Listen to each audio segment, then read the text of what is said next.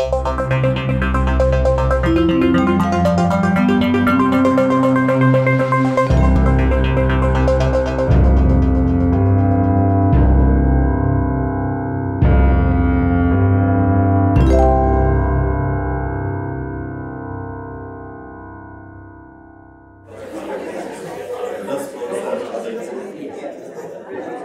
good evening, everyone.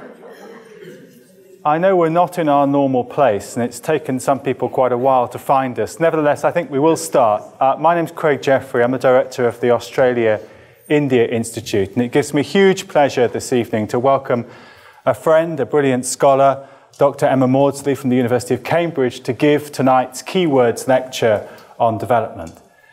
I'd like to start by giving the acknowledgement of country. I would like to acknowledge the Wurundjeri people, the traditional owners of the land upon which the University at Parkville is based.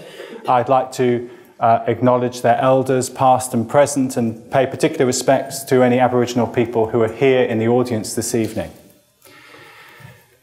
Dr. Mawdsley taught me development about 23, 24 years ago at the University of Cambridge, where she was working as a graduate student and she was my supervisor.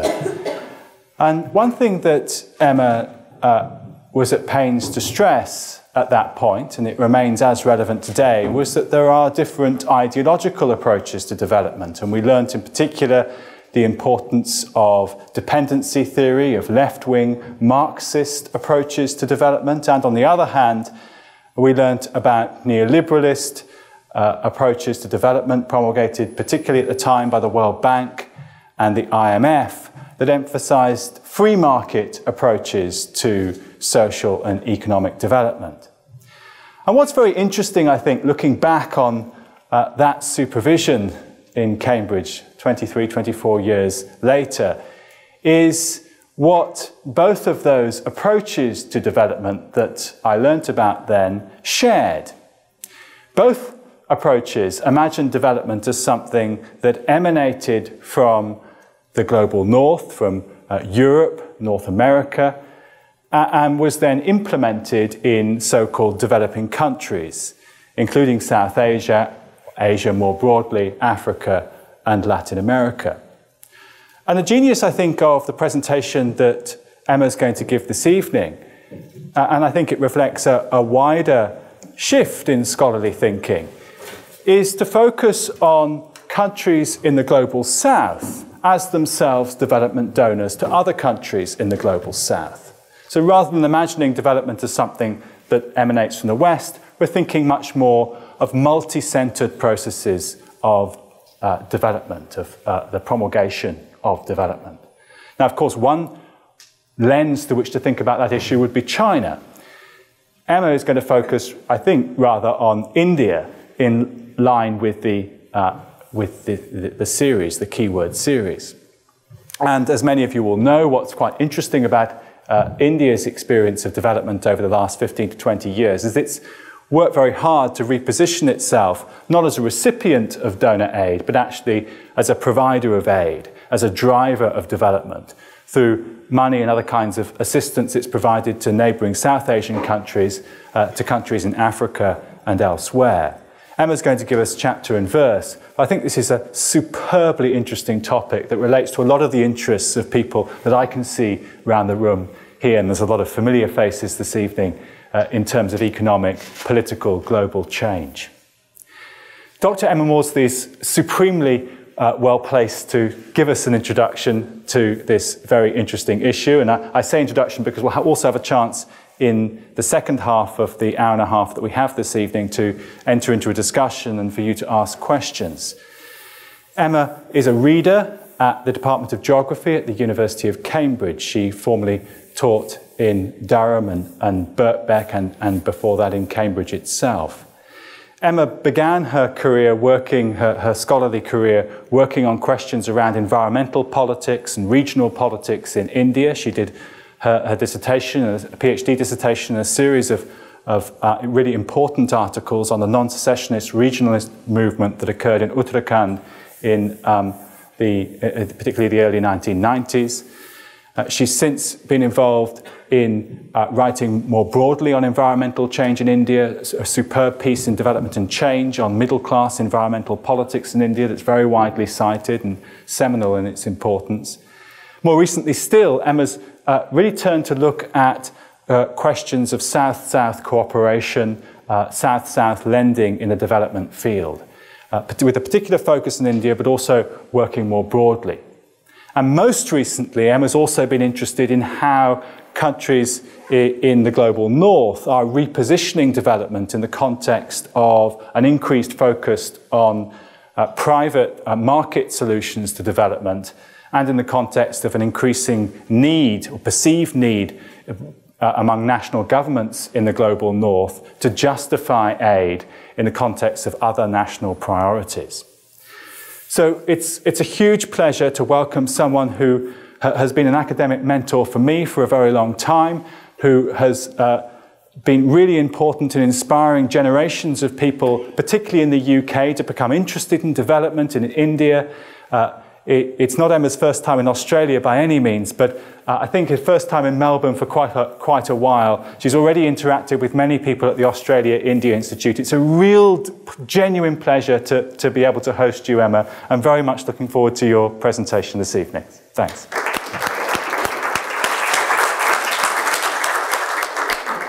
Okay, thank you for the very kind introduction, and thank you very much for inviting me and being here this evening.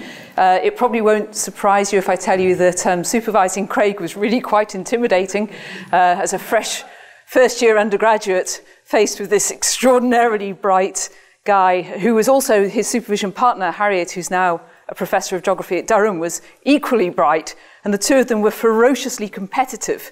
So I used to turn up with my notebook and learn from them.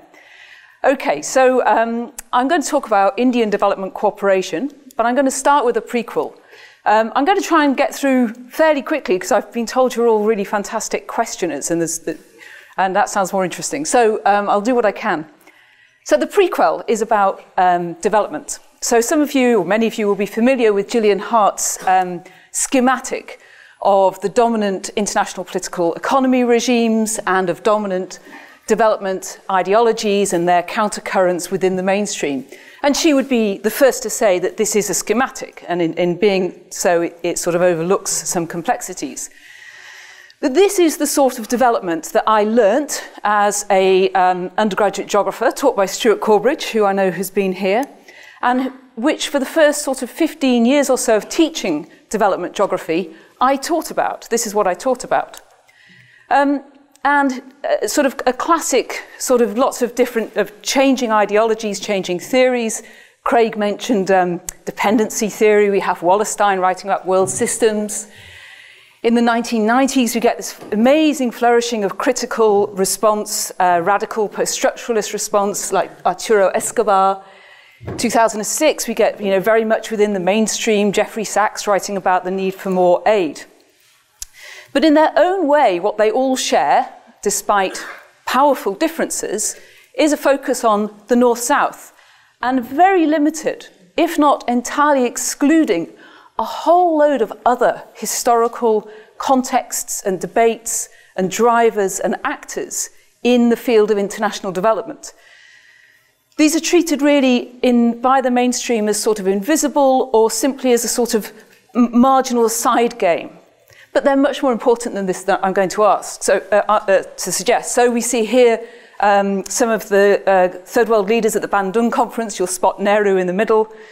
UNCTAD, which was the site of a lot of kind of advancements. It was marginalized within the UN, but really tried to drive the interests of southern states. Robert Mugabe, a young Robert Mugabe, meeting Chairman Mao, a Chinese propaganda poster of the solidarity of the colonized and exploited nations. And this is actually the 2009 meeting of the Non-Aligned Summit in Egypt.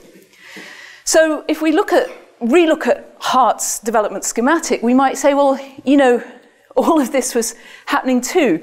And I was taught about this, I came across it all the time, but somehow it drifted out of consciousness when I was teaching and thinking about international development.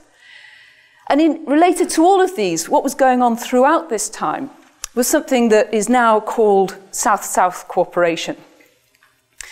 There's lots of problems with these terms. Do we include the Gulf in the South? There's a big difference between South-South cooperation when you're talking about, say, Senegal and Morocco and China. So it's a very umbrella term which has its deficiencies, but we can call it South-South cooperation. So if we come to India and some of the sorts of classic development debates taking place, here's Nehru talking in front of the Bakra Dam, famously, you know, Nehru's temple of modernity, a Punjabi beneficiary of the Green Revolution. The newspaper article is from 1966, and it's part of that very contested and hostile relationship between, later Indira Gandhi and others, but between India and the IMF and the World Bank. Nehru being kind of coshed by PL 480. And then, you know, later the sort of radical critiques of Indian development are still really framed around some of those sort of big ideas of North-South.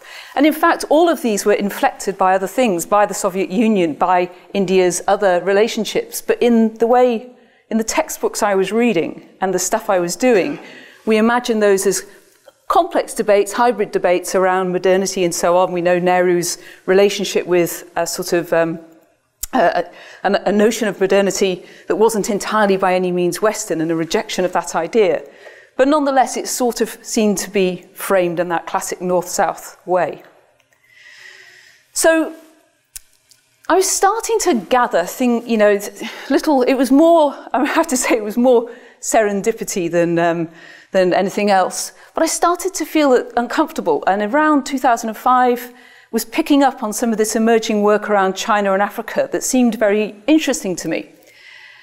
And I was reminded of Anne McClintock, who way back sort of said postcolonialism is haunted by the very figure it seeks to displace as it continues to privilege Europe as the central subject of history by reorienting the world around the single axis of the colonial and post-colonial. And it seemed to me that as someone who was broadly a critical scholar of international development, in a curious way I was repeating what McClintock was talking about, in that being a critic of international development, or at least critically engaging with some of its assumptions and ideologies and vehicles and so on, I was also reinscribing that power. I too was overlooking a different axis of international development. And this, I suppose there was a kind of a moment when I read Ilan Kapoor's fantastic book on the post-colonial politics of development, a really superb book. And he has a chapter on aid as gift, and he uses gift theory to explore the work that aid does to create unequal hierarchies. And he says, you know, actually, there are other countries that give aid too, Egypt, China, India, Brazil, and then they just disappear from view. And he gets back to North-South, and he critiques Northern aid as basically constructed to create these hierarchies and inferiorities of the recipients. And I thought, well, hang on. What about these other countries he's just mentioned? Are they exempt from these post-colonial critiques of the work that aid does to produce power differences and to create the identity of the giver and the recipient? This is stuff that Umar Qatari, who I know has been a visitor to Melbourne, has done brilliantly, and looked at the way in which the development industry is a sort of a regime of knowledge, and as a producer of certain identities, is intimately bound up with the construction of inferiority and superiority in global politics. So, now in 2017, it is impossible to imagine any debate taking place within development or any policy forum taking place without the presence of particularly, say, the BRICS. So we've got, you know, the BRICS leaders meeting up there a little while ago when Manmohan Singh was still Prime Minister, you know, Chinese development projects. And this is one of the first meetings of the Global Partnership Steering Committee, which is an attempt by the DAC to reinvent itself as a more inclusive, open body. And it has 3 co-chairs. Justine Greening, the Brits really sharp elbows, muscled everyone else aside, and said, we're going to represent the donor countries. It stepped on a few toes on the way. So there's I think it's Sierra Leone, Indonesia, and the UK represented as co-chairs, because it is this is revolutionary. It used to be the donors who would get together in a room and decide on development policy. The idea that you would have a recipient country, a recipient donor, and a donor country creating, providing the leadership of aid policy, of development, was unimaginable 20 years ago, even 10 years ago. And now it's impossible not to do it this way. So a lot has changed. Okay, so that's the prequel, which is development has been historically, in both its mainstream and its critical forms, overwhelmingly focused on the north-south axis. And then you've got this really extraordinary set of changes happening over the last 10 to 15 years, but with a long historical genealogy about South-South. And I'm finally going to talk about India. So I'm going to start with sort of what Indian Development Corporation actually is, just to give a really short, quick flavour. And then I just thought I'd try out 4 themes, just pick out 4 interesting things from it. So we'll come to those. First of all, what is it? It's not aid. It's not coterminous, it's not analogous to foreign aid. There's lots of parts of development cooperation that act in very similar ways, that are similar modalities. There's lots that would be defined as aid. There are also shared and similar, say, motivations as aid, but it's not exactly aid.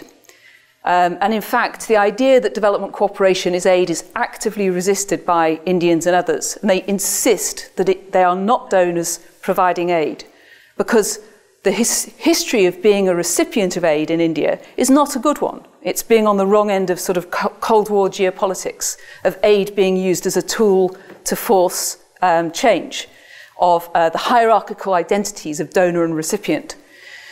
So Indian Development Corporation, like China, like Brazil, covers things that would typically look very like aid. Some grants, soft loans, some debt relief, scholarships and technical assistance.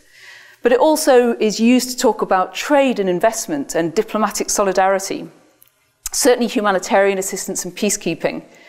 And these go back decades for India. So India's been doing a lot of this for a long time.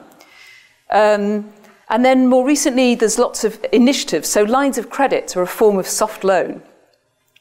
And they actually started in 1966, extraordinarily, when India's economy was really crunched. And I'll come back to why that was happening.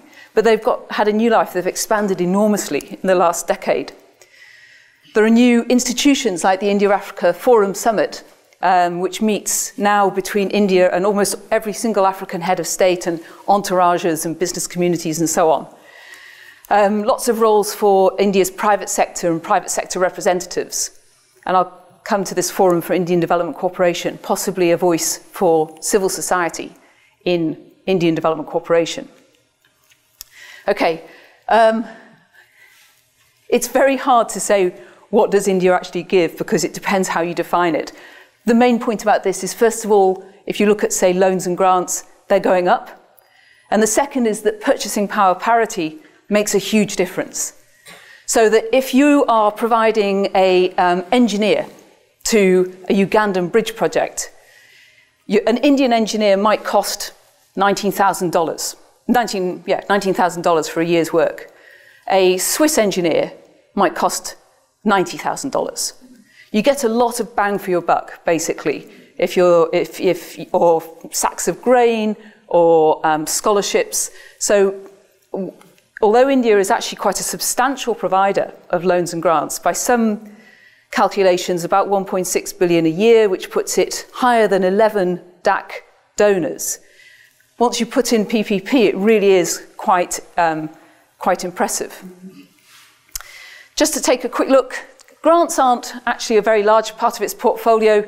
Sorry, I don't know if you can see this, but the one on the left is the grants, and they mainly go to the regions. So the biggest recipient of grants is Bhutan. Afghanistan's up there, Nepal and others. So the grants are going within the region, and they're obviously part of India's kind of developmental compact with these small states on its boundaries. The lines of credit are overwhelmingly going to African partners, and they're expanding. And these are a much more commercial tool. So they're badged as development cooperation, but they're very much about the expansion of economic opportunities. So if, for example, a £5 million line of cooperation is offered to Kenya, they say the Kenyans can tell what they want. You know, they might say, okay, we want to make a factory for buses. But they have to use 75% of the loan to buy Indian goods and services. And Western commentators sometimes critique India for that, but India says, well, we're poor as well. You know, so everyone's getting a good deal. We're getting our goods and services bought. We're opening up these economic partnerships. Kenya's getting cheap buses, cheap loans. It's win-win. Another important part of India's development partnerships is the Indian Technical and Economic Cooperation Programme, created in 1964. This is really not about India as a rich country now, giving to other countries. It's always been about poor countries coming together in various forms of solidarity, non-alignment, third world spirit, Bandung, and so on. So this goes back to 1964. And it's about projects and training and experts and so on. And over the years, it's provided thousands and thousands of places. And the scheme is really growing very rapidly. These placements are growing. And again, African partners take up a very large number. So just a small photo of a typical one quite recently run by the Ministry of Finance. It's a 4 to 6 week course on accounts and finance. But you can see the sort of cosmopolitan crowd. And Delhi is, I mean, I'm sure, you know, as you know, it's fantastic sort of, say, hanging out in the Habitat Centre and talking to students from all over Africa or Southeast Asia who've come and do courses on solar power or something else. So India sponsors these sorts of training programs and has done for a very long time. It also has launched in the last few years a number of flagship programs, some of which fall some way short of the promise at the moment anyway. So, for example, it announced 19 training institutions, lots of things like a virtual university, the Pan-Africa EE network. So it's got these flagship programs which really badge the idea of India as a provider, particularly around ICTs and the digital economy and this sort of thing. Diplomacy is another big leg of development cooperation. And I mentioned the India-Africa Forum Summit as a particularly important part of that. So this is, as well as the regional relationships, it's also bilateral. So in the first meetings, in recent meetings in Nepal and Bhutan, very significant packages of development assistance are promised. And Narendra Modi's inaugural speech at the UN, he pointed out, he foregrounded India's role as a development provider of ideas, of resources, and so on. Just a couple of days ago, the UN announced a partnership with India to promote sustainable development in small island states. In the press release, I want to point to something and come back to it later. The press release said, India's approach to our partnership, sorry, this is Modi, Baruddin saying this, India's approach to our partnership across the globe is one that can be encapsulated with the term Vasudhaiva Kutumbakam, which means the whole world is one family. This sounds classic kind of BJP appeal to a sort of Sanskritic term. And I'll come back to why this is interesting later on. So the South-South, not cooperation, should be cooperation for us, is long-held tradition. Well, cooperation is kind of a revealing slippage. That's not my typo, that's his. But for the first time, we're working with the United Nations on a project which is diplomatic of our times. In other words, you know, you don't turn around to the United States or to Australia to lead the sustainable, development initiative. You turn around to somewhere like India. Finally, get out the big guns. In terms of soft power, who better than Shah Rukh Khan? So in all sorts of ways, development cooperation is being enrolled in and being part of India's soft power initiative around the world. So development cooperation is now part of a sort of a public diplomacy magazine. And this public diplomacy magazine that goes, it's translated into, I think, about 20 different languages. It goes around to diplomatic offices all around the world. And it's basically Tendulkar, it's Bollywood, it's cricket, it's food, and it's development cooperation, what China's doing in the Gambia and stuff like that. So India's development cooperation profile is really being sold much better than it has been in the past. Okay. So I mentioned then, if that's a very, very lightning tour through some of the different elements of development cooperation, four kind of ways of thinking about it. So the first is from Bandung to a muscular pragmatism. Something that I've been writing and arguing about for a number of non-Western donors is a shift in narrative. So in India, the first sort of 60 years of Indian development cooperation was very, very strongly narrativized around that sort of Nehruvian language of solidarity, of third worldism, of a kind of a moral internationalism. So, for example, I mentioned these scholarships, and although they were very modest in their sort of materiality, if you like, they're symbolically making big claims. You know, we too share your experience of being a colonized country. We too share your aspirations to break free from an unjust post-colonial world order. We are not just the recipients of Western knowledge, but also we are providers. So, and this is what Rosie Ogilvie says, you know, we have to be aware that Indian development cooperation has not just accompanied its massive economic flowering in the last decade and 2 decades. It's not a narrative in which its economic rise has allowed it to break the ceiling into an existing donor club, but instead we have to recognize that India's aid activities are part of an alternative trajectory to that of traditional donors. So, a little while ago, I came up with this device, and I've got 2 asterisks on it, both of which I'm going to come back to. And I always used to joke when I put this up that post-structuralists in the audience look away now. Mm-hmm. This is a grotesque violation of post-structuralist thinking, and putting things into horribly simplifying binaries does terrible violence to reality. And, you know, I used to joke about this and then carry on and use it, as I'm doing tonight.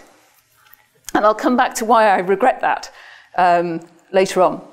Anyway, I suggested that very broadly, if you wanted to understand the sort of narrative framing, the discursive way in which aid, on the one hand, for Western donors and development cooperation for Southern partners was framed, you could say that the public understanding of aid was primarily as a charitable flow. So whether you thought it was noble or naive, most Australians imagine that aid is a sort of charitable flow from Australia to PNG or wherever. That it's a moral obligation, perhaps, to the unfortunate. It's based on the superiority of our knowledge and things like that. That it rests on sympathy for the distant other. That, you know, the sort of classic NGO poster of a woman holding a crying baby or whatever. And that the morality comes through a Judeo-Christian idea of the suspension of the obligation to return. So if we're out in the pub, Craig buys me a beer. Craig buys me a beer. Where are you? Okay, just dropping that idea. And you know, Craig would at some point expect me to buy him a beer back, and that establishes our equality. If I'm out with one of my students, I might keep buying the beers, and that, in a sense, is reflective of our hierarchy, but one day I expect them to get better off than me and buy me the beers, and they can return the obligation. So there's a sort of this idea of there's a virtue, but as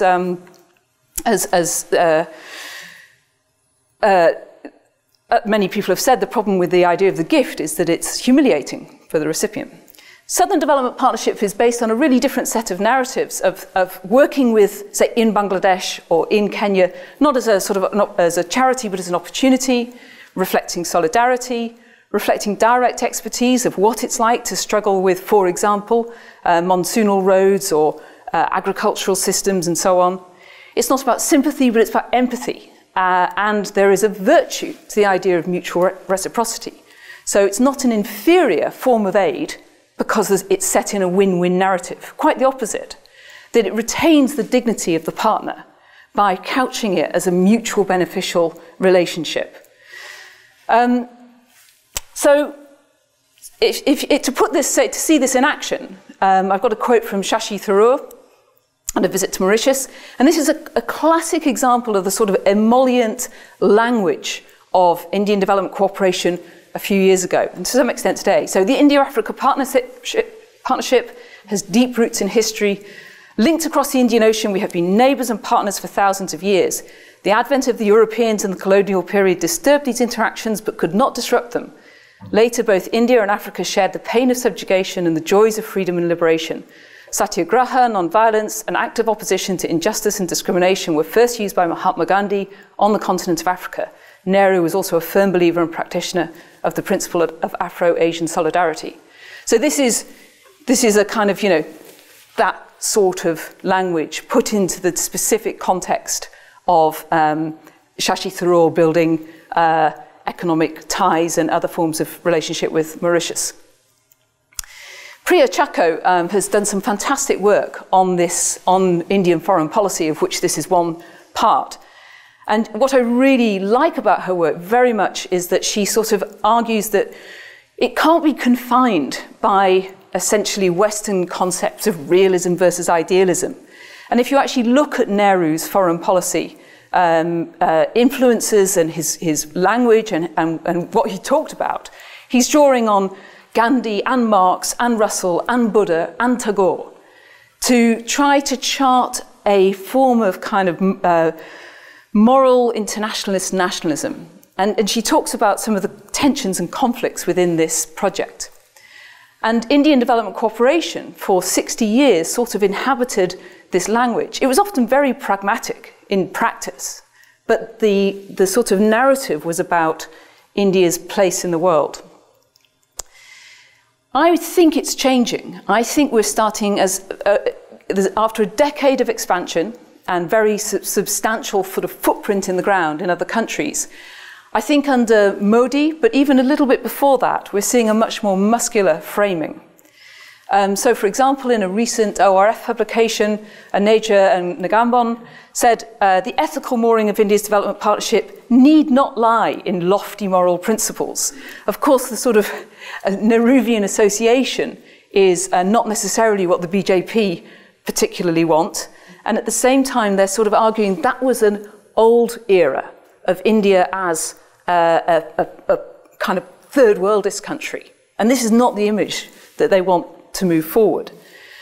It's interesting, they're still talking about finding a moral principle, but instead we should be derived from sustaining legitimate and accountable processes. In other words, a sustainable ethical mooring could be derived from a pragmatic lens of delivering programs that have value for money and delivered through effective, transparent, and accountable delivery mechanisms. This looks really just like the Germans talking about aid, or the British. Aid is a technical project. It's stripped away of that kind of ideological commitment to solidarity between poorer countries. And I think this says something about the sort of changing geopolitics. I'll come to that in a second. So Africa's now back as a growth opportunity for India. And this is happening in other countries too. I've charted it out with PhD students of mine from Brazil.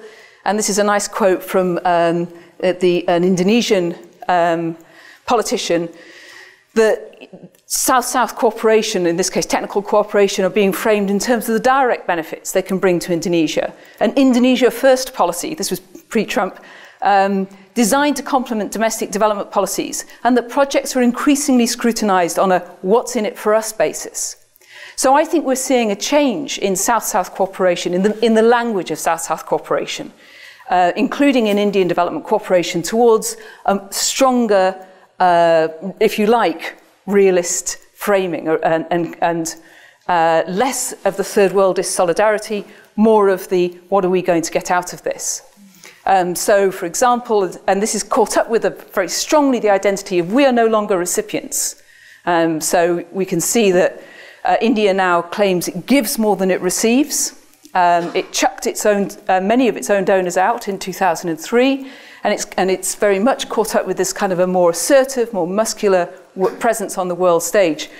I'm not going to say who, but somebody not unknown to you all, a rather loquacious and energetic senior member of a think tank in Delhi told me that we're not part of a losers club. You know, can you imagine Nehru saying we're not part of a losers club? You know, and what he was doing was sort of saying we're not part of the BRICS. We're not part of the you know, we don't want to be part of the South and this kind of, you know, this sort of identity. We're going to be the new world power. That's where we're headed. Right. So the first is then this Bandung to this more muscular thing. So the second thing that I thought I'd sort of try and think about in this development cooperation is to think about boundary work. So all donors perform and create and work boundaries when they enter into development partnerships. And there are two sorts of boundaries that I think are interesting here. One is with the West. So some of the work I do now is about the way in which Western aid, I include Australia and New Zealand, those uncomfortable geographical terms, has been really disconcerted, really shaken. And India has been a powerful voice. It's always pointed out the illegitimacy of these development hierarchies, but now it can do so with some force behind it. And in fact, it's been it's kept its distance from the blandishments. Now the West is desperate to get these new donors in through the door, China in particular. China's actually been fairly cooperative. And India's saying, we're not sure, we're not interested. So it's tended to be very selective. It's tended to focus on southern institutions. To come back then to this discursive framing. So the first problem with this is, I said it's a discursive framing. It's a public understanding. It's how a sort of a dominant narrative of Western donors. This kind of graph, unfortunately, took life and travelled a lot around India and elsewhere. And I've repeatedly, ever since, to my eternal regret, have been told by people that Western donors act out of charity, and they are motivated by moral obligation to the unfortunate. And it's just like, no, that's the public discourse. There's a real politique going on. There's lots of other stuff happening.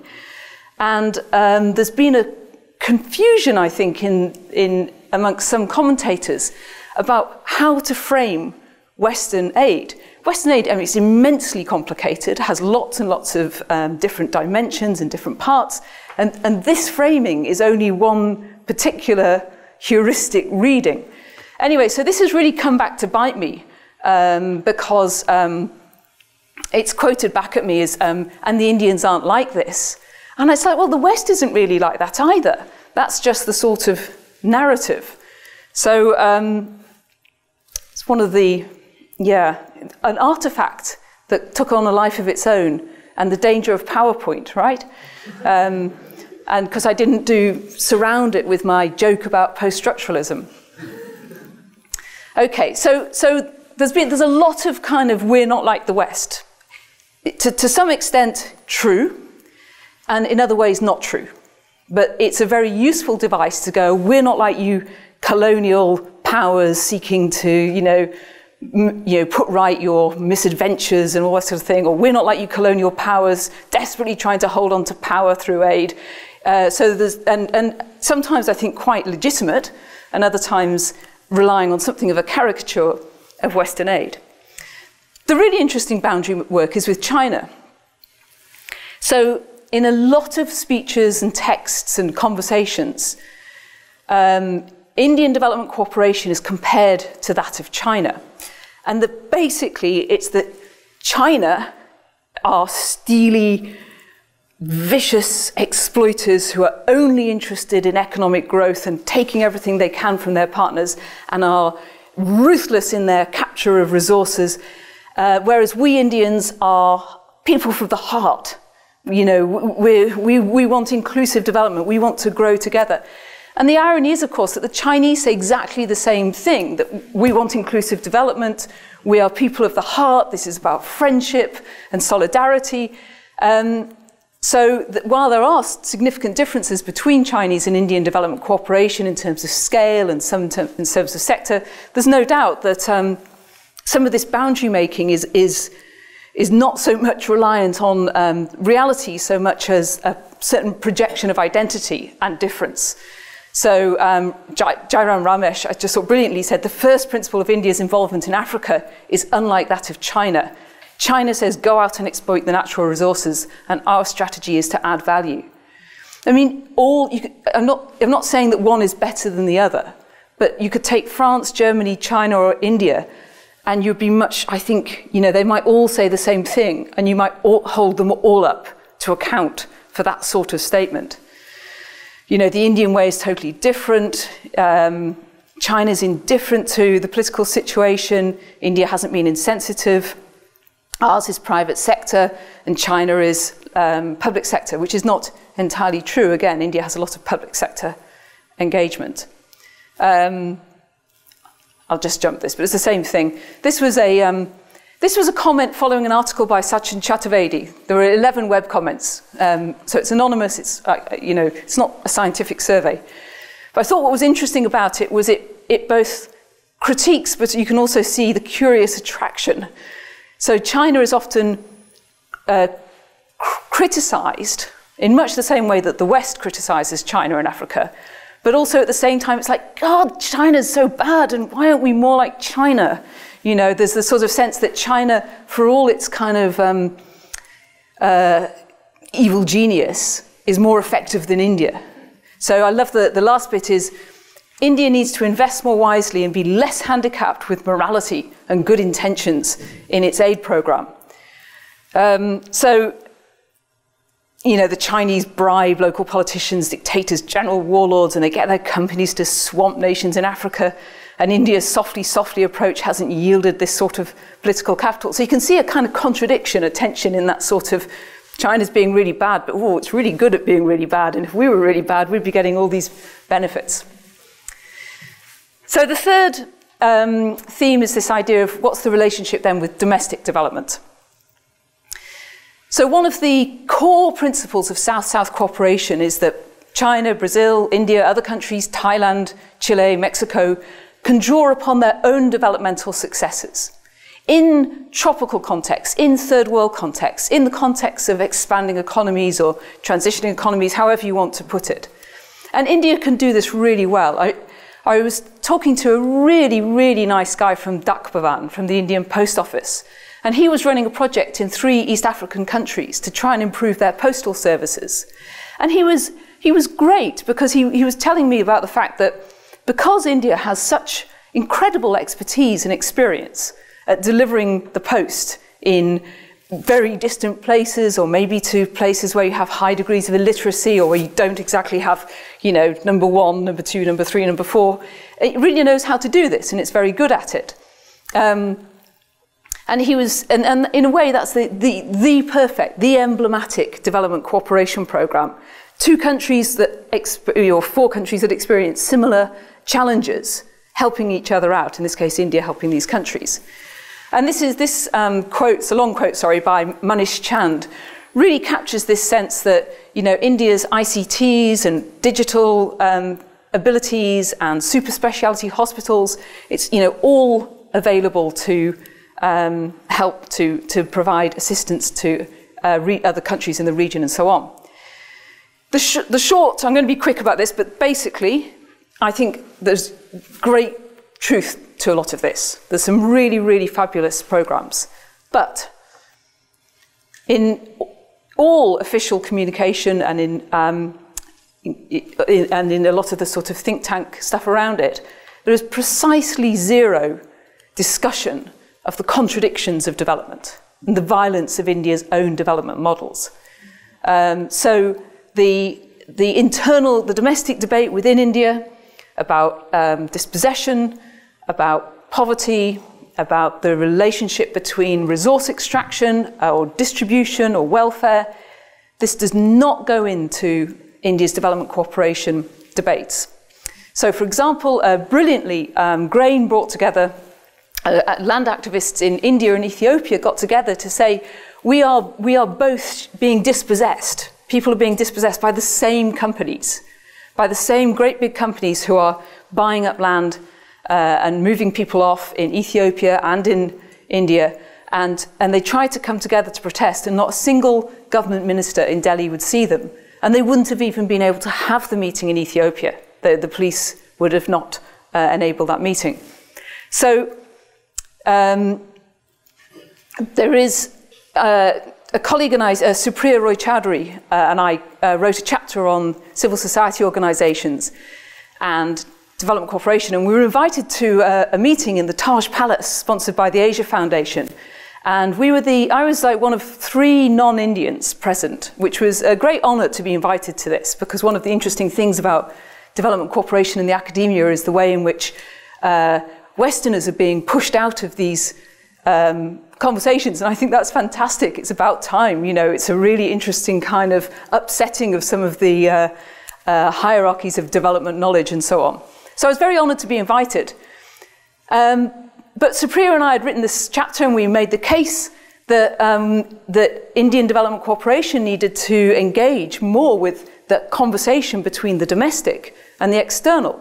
So doing development in Nepal or Bangladesh, how should that be kind of brought into conversation with some of the complications and tensions in India?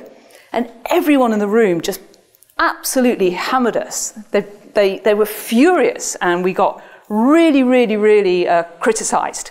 And every single person in the workshop came up to me later and said, you know, you've got a really good point, but can't really say it. You know, so there's a tremendous reluctance to politicise development, to put development in that more complex space. And there are plenty of counter-narratives which are not acknowledged so far in the sort of mainstream discussion.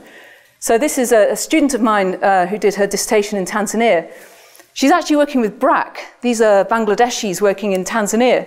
And one of the problems that they have is the first thing they have to do is try and assure people they're not Indians.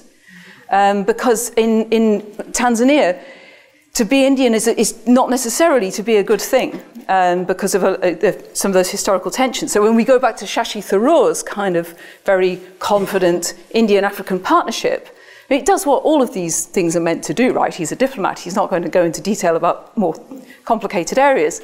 But there are these more complicated areas, and at the moment they're not being particularly excavated or investigated or confronted within the Indian Development Cooperation community. So it seems to me that, again, like other Southern partners, because of, I think, part of a very proud, strong genealogy in non-alignment and in the drive for justice between states within an unfair world system, South-South cooperation is still really about states fighting for a more fair distribution of global power and resources. And the problem with that is I think it takes away from the idea of the more compromises about development within states, so that justice between states is still part of the narrative and less justice within states. So it's very much around modernization and win-win development, and has rather limited engagement with some of the costs and the consequences of modernization, of dams, of roads, of agribusiness, and so on. There's things are happening, things are changing, maybe with the slightly stronger role of think tanks and media and academics and CSOs, that might change. Okay, last one, and sort of hinted at this before. Something that's really fascinating to me is the fact that 10, 15 years ago, as China, India, Brazil started to really move with some flourish more visibly into the field of development cooperation, a number of people in the West sort of thought, well, you know, we'll have to show them how to become proper donors. 15 years later, the UK looks more like India than India looks like the UK. There has been a southernisation of development cooperation. so that some of those kind of core features of Southern development cooperation, a focus on economic growth rather than poverty reduction, a focus on infrastructure rather than governance. The Western donors have moved more towards the South than the other direction. Barack Obama, turns up in 2015. In 2000, you've still got the sort of West turning around to Africa saying you really have to do it our way. In 2015, with China breathing down the US's neck and everyone else, with India looking like a really attractive partner, the US, the Brits, the French have to be a bit more careful. And we've really seen a change in some of the narratives of Western aid.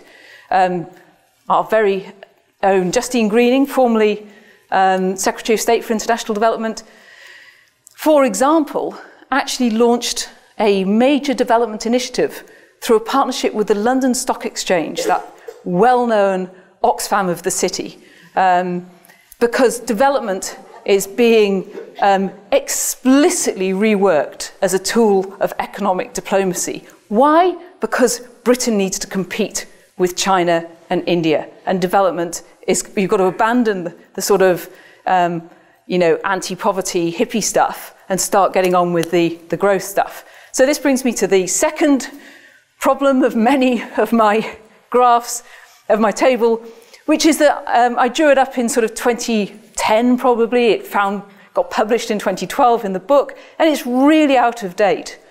I think this idea of the Western donors as aid as charity and everything, that's kind of really changing. The public narrative is changing really fast.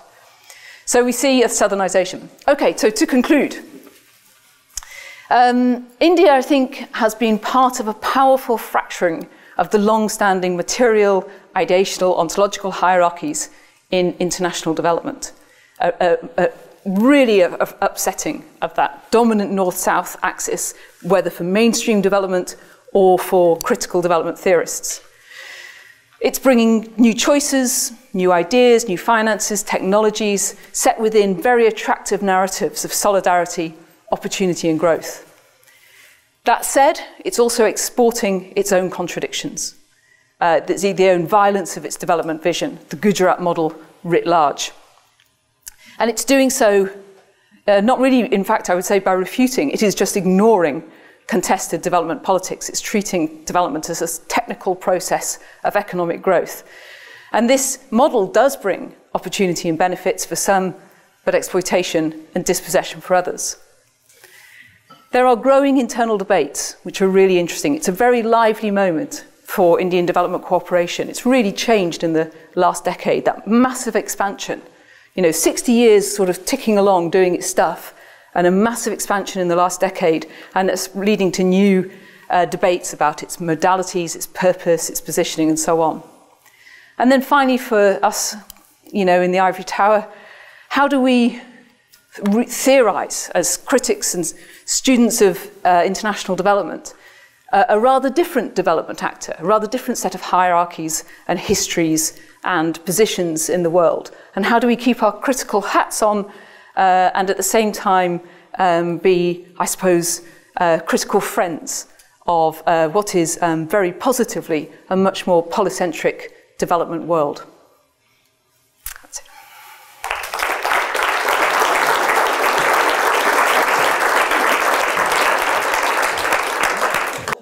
Thanks for that very stimulating talk. At the beginning, you talked about the concept of sustainable development. That's a very contested concept. And it generally, the way the UN and the World Bank and other bodies use it, includes economic growth, continual economic growth. And yet, there's the whole limits to growth argument that is coming alive again, particularly in the light of the ecological crisis and climate change. And I'd be the first one to admit that for countries in the South, there is needed growth.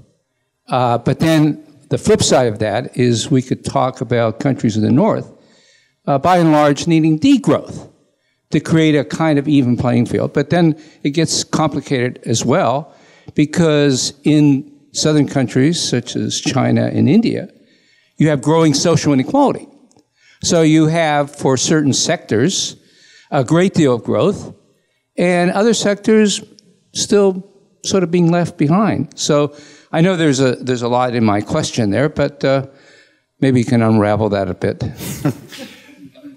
So while you're thinking about that, Emma, let's take a couple more questions. Yes, you, sir, right at the back corner. If you could wait for Cog so everyone could hear your question. Yeah. On the 9th of June, Narendra Modi was in Astana, Kazakhstan.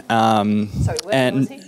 He was in Astana, Kazakhstan, where India became a full member of the Shanghai Cooperation Organisation, which shows just how willing the Indian military is to cozy up to China. However, India didn't have a delegate to China's Belt and Road Summit and issued a statement denouncing the Belt and Road Initiative. Do you think you could explain why the Indian military is willing to cozy up to China, but its ministries for finance and trade are not? Because as an Australian, that's a bit bizarre. Philip Dove, Institute of Postcolonial Studies. It's along similar lines, but more general. I absolutely accept your central theme about the model being European and so on. And I'm also accept what you have to say about Bandung and non-alignment. And I've always believed that there's that, a continuing tradition, especially, for example, well, I won't go on, but I'm worried very much when I think of Modi's model of development in Gujarat. And I think that there is a lot of people would say that the middle class, the Indian middle class has become, well, you could say, more and more muscular, and that tradition of non-alignment and so on seems to be perhaps fading. So the right-hand column is also problematic in your old thing. So can we let's take one more? Yes, because you've been itching to ask a question, and then maybe let you come back, Emma. Thank you. I have a question about India-China as well. As we know, China has launched the One Belt, One Road as a great step in response to the South-South cooperation. So what are your ideas of the impact on this China's initiative on India's future actions in South-South cooperation? Thank you. So Emma, two quite specific questions and then two more general ones. Yeah, maybe sort of start with the China ones. In quick brief, I don't know, really. I can hazard a guess on the military, perhaps, which is, oddly enough, militaries, I think, are often very much the more pragmatic end of government. So the American military's been talking about climate change for a very long time, because it can't, I mean, it sounds a bit weird to say this, but it can't afford to delude itself in a way that parts of the political establishment can afford to delude themselves. So quite often, in some regards at least, you find a curious, not progressiveness would be the wrong thing, but a curious kind of relationship between the military and what's going on. Actuaries are the next best, or if not better. So if you really want to know what's going on in the world, talk to an actuary who will tell you that they've really got climate risk. You know, they're ready for it because they know it's going to happen. And in any case, you know, any country relationship, you know, they're always multiple. They're always contingent. You've always got kind of one person over here going, oh, they're wicked, they're evil, and over there they're doing business. So I don't think we should be surprised that you've got different sorts of relationships happening in different places and with different levels of visibility. It would be unusual for it to be complete, actually, for it to be a sort of uniform reaction. And the same, you know, with sort of, you know, say the West in relation to, say, China's role in Africa. There's lots of sort of, particularly a decade ago, a few years ago, a lot of critique, which has sort of died down a bit, together with familiarity. But all that time, there was lots of business being done with Chinese companies, with Chinese capital in all sorts of ways. So, what we mean by China and Africa actually turns out to be, a kind of, the Italians and the Chinese and the French all working together on a scheme. In terms, again, of the One Belt, One Road, I think India recently announced something, didn't it? In a kind of counter project. Isn't there something? It has made quite a lot of objections. That's right. Yeah. It's partnered with Japan on something, and it's actively and explicitly said this is sort of to counter One Belt, One Road. And development cooperation is being absolutely rolled into these geopolitical kind of saber rattling. Because it is so many different things. It's diplomatic, it's geopolitical, it's economic, and we'll see, just like all development providers, all development partners, that geopolitics is often at the core of what's happening, and India is no different from anyone else. That doesn't mean it's necessarily bad, but it does mean we have to understand it for the foreign policy tool it is. Sustainable development. So in some registers, there is the whole leapfrogging thing that India and others are saying that they can achieve development without the ecological catastrophe.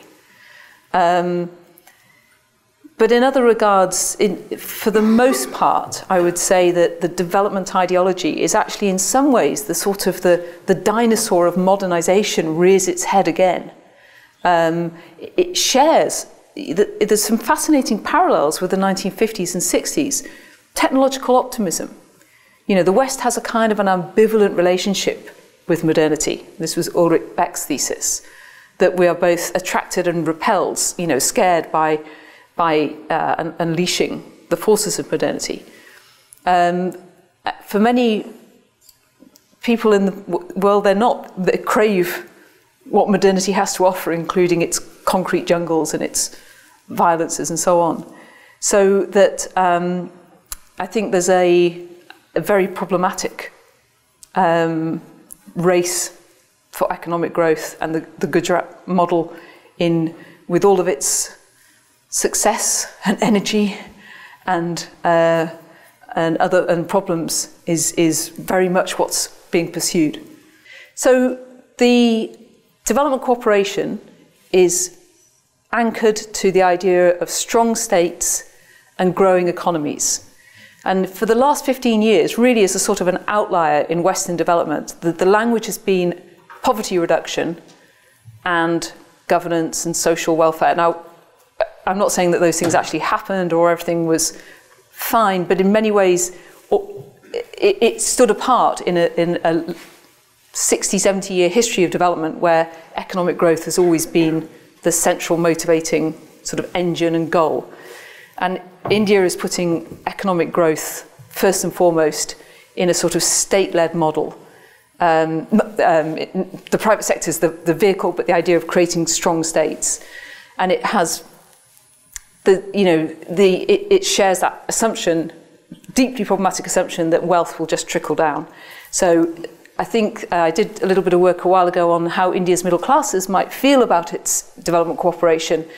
And everything that I could find out and see was that they thought it was good because it was part of that expanding footprint, part of that powerful ambition abroad. So it wasn't like the critique of aid within Western countries, like, why are we wasting this money? Because it wasn't understood as going to poor people in poor countries. It was understood as going into economic win-win situations. What is the current situation of Britain's aid to India? Because I remember watching Nigel Farage saying that Britain should not be doing any further aid to India. And also Shashi Tharoor was talking about this, yeah. So I know it's not routed through the government of India. You're doing it on a different level to different people most in need. But I'd like to know what's the current situation on that yet. You talked about sort of the southernization of aid and stuff like that, but some of the sorts of projects that you were talking about sounded like a lot of things that traditional donors had sort of done, and often been more criticised for, especially in terms of mutually beneficial aid and stuff that trade relationships that benefit the donor. Those are often some of the most heavily criticised aid programs in Western countries, as well as things like loans have been really criticised as, creating those power relationships and diplomacy, peacekeeping and diplomacy, that sort of thing, also being really heavily criticised in development theory. Do you see these programs as being substantially different when they're undertaken by India? And is that they are fundamentally different programs, or is it a completely different situation when it's being undertaken by a developing country or a country like India, just purely on the basis of the historical differences between India and those traditional donors? UK and India aid. I'm sorry, we have to mention Nigel Farage in polite company. So it's really interesting because it's not actually an exit.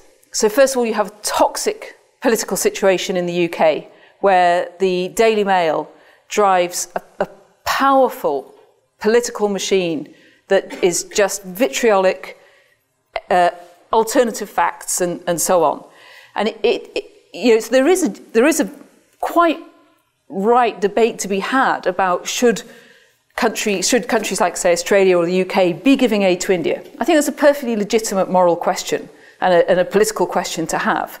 But in the UK, it's surrounded by this really unpleasant kind of discourse, which forces politicians, I think, into unwise positions. But basically, in the case of India, unlike some partner countries, India's been in the driving seat. And in 2003, it told most of its donors they could leave. Thank you very much. Anything they provided could go through NGOs. The UK was allowed to retain the relationship, but it was going to clearly wind down. And 2015 was the date. It became, there was that famous comment about a UK aid being a peanut, which it is. But then somebody else said it is like the golden peanut. Actually, it's quite useful in some ways. Yeah. Well, so what's happened is so then it was debated wrongly as the idea of exit. It was never meant to be exit. It was agreed on both sides it would be transition. So at its height in 2014, UK aid was £300 million to India a year. Now it's about 30 million, but it's doing really different things. And this is, I think, quite problematic to label this stuff aid because it's doing economic diplomacy. So the UK is now working with India on its development partnerships. So, for example, the UK is providing assistance to India to get its lines of credit better managed. At the moment, they're quite badly exposed. It's working with India in things like smart cities and technology. And it's basically massaging the possibilities of British companies providing services to India. And it's pulled out of those big traditional projects, whatever you thought of them. Are they ineffective or not, in Bihar and Orissa and working with, 100,000 small farmers. And it's really about massaging a diplomatic and economic relationship. Problematically, I think, still under the umbrella of development and still using ODA, where you can argue it's a perfectly legitimate relationship to be having, but why are we using foreign aid? Is that not, shouldn't we be doing this under trade or something else? So and this is happening universally.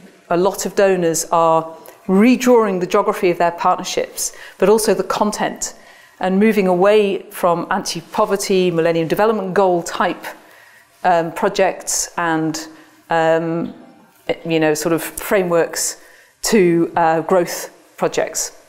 So development is one of the ways in which the UK is desperately hanging on to the coattails of India in our post-Brexit referendum suicidal crisis, because it's being used as a hook to stay, to try and open up into the Indian economy a bit further.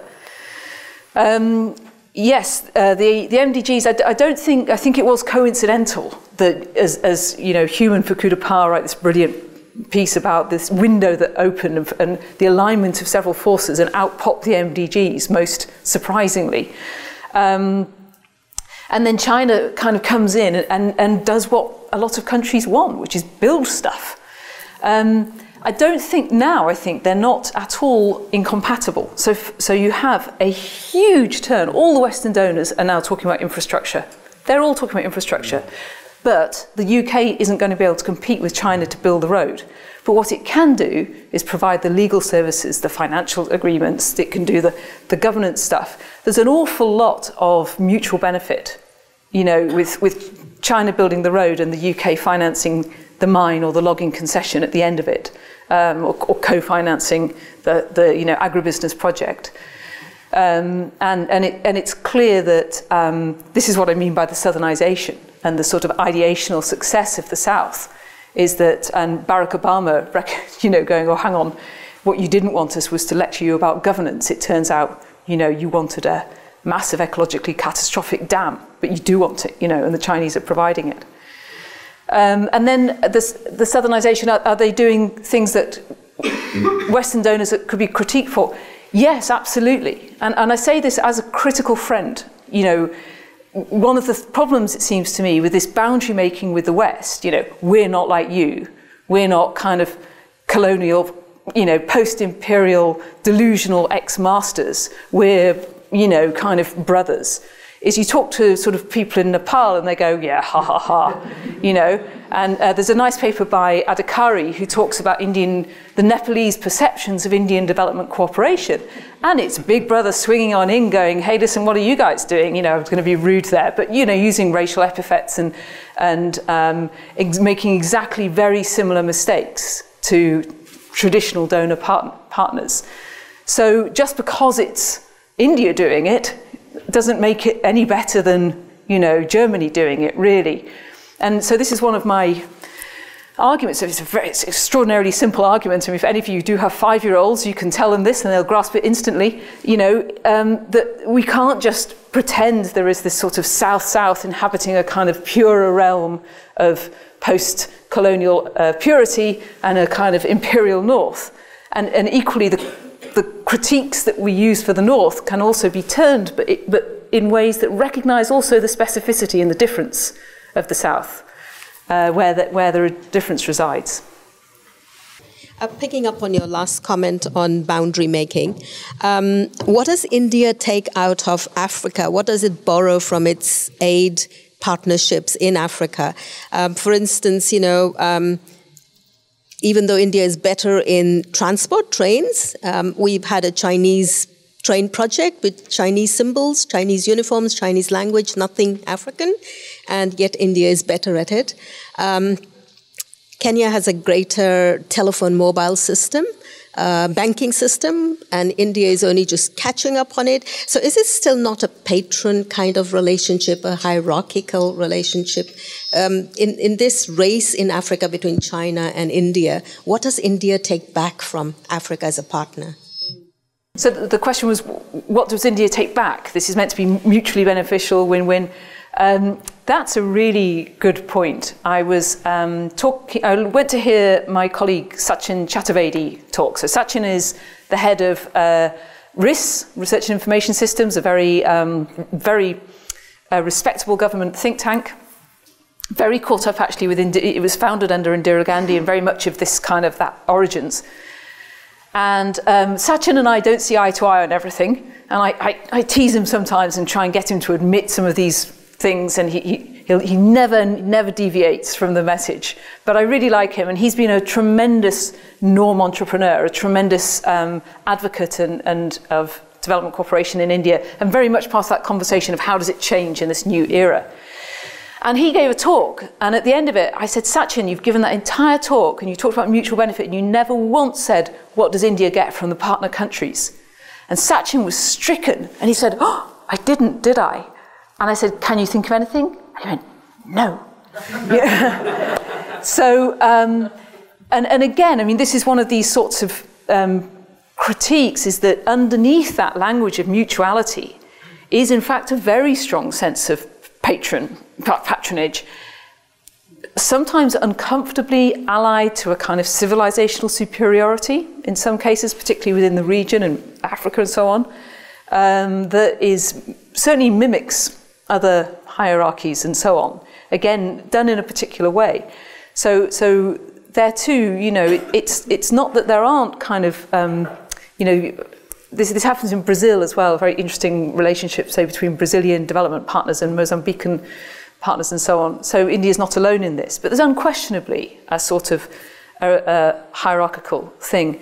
Susan Bailey, who's a spectacular historian, she looked at Vietnamese development workers in the 1970s and 80s, working in places like Yemen and Mongolia and elsewhere. And she was fascinatingly unpicked the sort of individual, personal and family tensions of what it was to insist on brotherhood and equality, but at the same time to be convinced that basically Vietnam was significantly more advanced than Yemen in every way, and to be giving the gifts of civilization to the Yemen at the same time as trying to maintain this narrative of equality and mutual benefit. And she looked at some of the sort of, literally sort of the cognitive tensions of that project. Thank you very much. I have a bit specific question about like Pakistan. Like China has been increasingly investing in Pakistan in recent years, like in the Belt Road Initiative. The China-Pakistan Economic Corridor is one of the key projects, or say a collection of projects with dams to be built, coal plants to be built, a lot of things like that. But on the other hand, India, likely in Africa, is becoming like increasingly more important, like development funding, like lenders. Okay, so do you have like a kind of interpretation of the geopolitics of China's recent increasingly like investment in Pakistan from the Indian perspective? Thank you. Yeah. So I think the key there, so I don't know so much about that, but the key is Afghanistan. So that India's the 5th biggest donor to Afghanistan. And India has quite a substantial development cooperation relationship. It rebuilt the Afghan parliament building. It's building a big road project. It's got all sorts of other stuff going on, including one of its rare civil society projects. So SEWA, the Self-Employed Women's Association, is training Afghan women and actually doing a fantastic job. Really, really interesting how they're approaching it.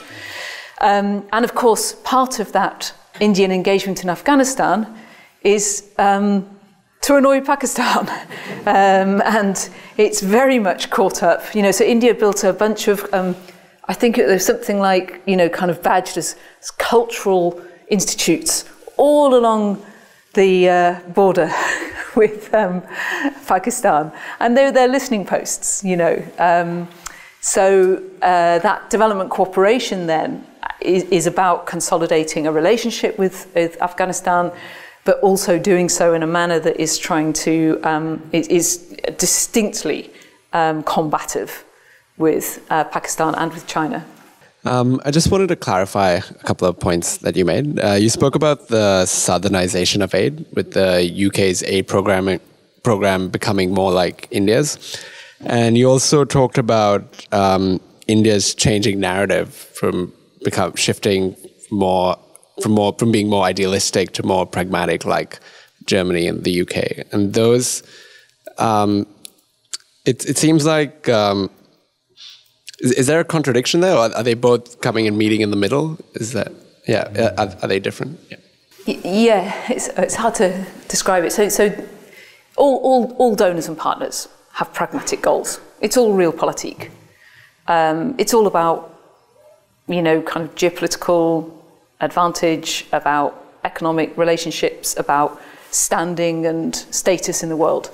They're not necessarily bad things to seek, but that's what it's all about for everyone. And then over that is a sort of a set of cultural and moral narratives, which are not necessarily untrue either. They're not just a veneer, but they're often distinctive to a positioning. So Britain's cultural and moral narrative is strongly inflected by its imperial past, for which it makes no apology ever in its aid and development relationships. whereas some other European countries see it as a kind of a redeeming themselves from their colonial past. I've never heard a single official British statement that links development cooperation to some of the sins of either colonialism or more recent disastrous geopolitical interventions like in Iraq. Never once. India clothes its pragmatic development cooperation in a different moral and cultural language. And again, it's not a veneer, it's deeply meaningful. It has deep purchase, I think, that Nehruvian solidarity and so on. So all development partners have a combination of pragmatism and a kind of a framed within a claim to a certain morality that sometimes gets a little bit chipped away in the reality. What I'd say is that in terms of both the practices and the languages of, let's call it in both cases, aid, the West has moved southwards. If by that we mean a focus on infrastructure, a focus on economic growth as the sort of central analytic of development rather than poverty reduction, a focus on national self-interest. So in 2015, the UK produced its most recent aid policy called Tackling Global Challenges in the National Interest. So we always know, it's always clear that aid is in the national interest, but it's rarely been just out there on the table. Hey, everyone, this is... And the UK still says, oh, by the way, our national interest is good for your national interest. But now it's explicit. Because, as Craig was mentioning at the start, we have a very sceptical British public to convince. So it is contradictory on all sides. But I would say that I was trying to argue that in terms of, let's say, the UK, but the UK isn't alone in this. In the Dutch, very similar. Even the Norwegians. All the kind of nice left-wing progressive donors. We're not just talking about the Americans. It really is the kind of the hippie end of the spectrum have all turned into hardline brutes in the aid world. So the Dutch, the Norwegians, the Swedish, the Danish, absolutely kind of going down this national self-interest, economic growth is everything sort of route. I caricature, but not much. I did warn Emma in advance that her presentation was being videoed for posterity, but you will get the chance to edit out sections so that you don't get complaints from Nigel Farage or the American government. I don't care if Nigel Farage doesn't like it. We've run out of time, I'm afraid, but I know that many of you will still have questions. And I know, knowing Emma, that she would be delighted to receive those by email or to hear from you in a moment at the front. I've certainly found this an incredibly illuminating presentation, Emma, and you've given us a huge amount to think about and also challenged so many assumptions that we might have about development and about India, which is precisely what the keyword series was set up to do, and to use a word actually as to think about a whole set of economic, political and social questions that are live in the current moment. And I think the other thing that's very apparent from the questions is just how current this is and how important. So thank you so much for taking the time to come and talk to us. Such a stimulating presentation, and we look forward to hearing you again at the Australia-India Institute. Thanks very much.